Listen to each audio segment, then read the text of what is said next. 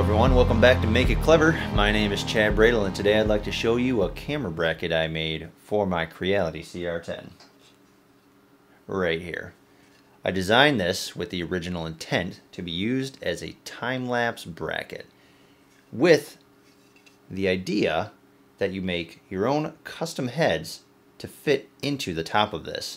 That way there's no wasted plastic if you decide to change your camera in the future. And a little something extra that you can do with it that I plan to do. And more on that in a second. But let me show you what it can do. It just locks right in, just like that.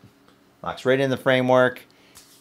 And if you're using a 3D printer, possibly the TiVo Tornado, whatever might use the same framework as this printer, this should latch right into it. So let me show you what I got going on. I made this little custom head that'll sit right inside of here.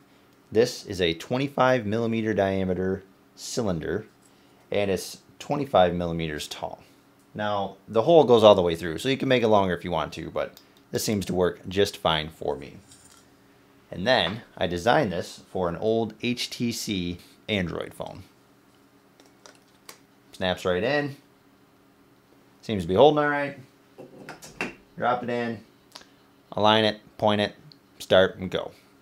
Now, ironically, this phone is having some issues with time lapses, so if you happen to have a particular Android app you use for time lapse photography, post it down below. I would love to know.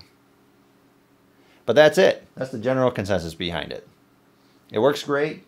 The heat bed clears it, even with knobs I got from Thingiverse. Just like that, as you can see. Now to show you how strong this is, let me demonstrate that for you, shall I? Lock it in, and then using a brand new spool of filament. This is Digistruck PLA. This is 2.2 pounds, and this is the exact filament I used to print that, just so you know. I'll put a link down in the description below if you would like to get this filament.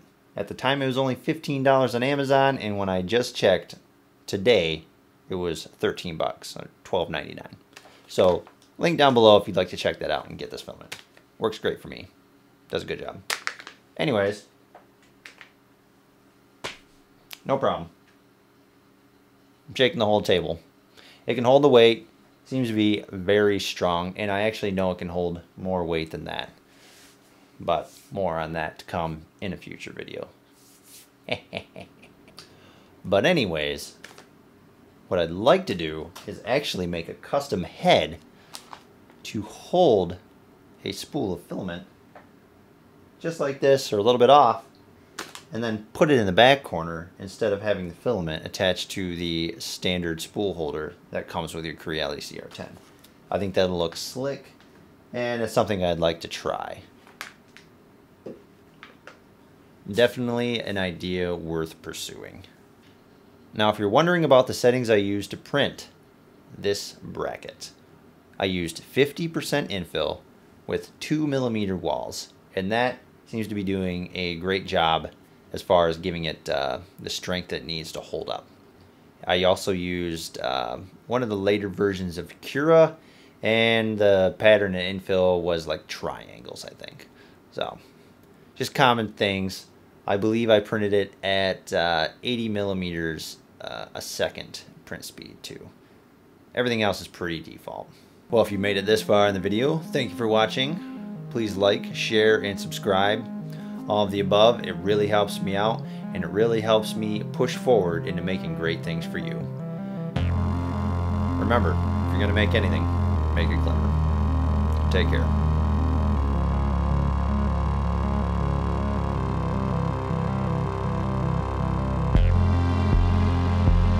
HTC something no one really cares about because it's old.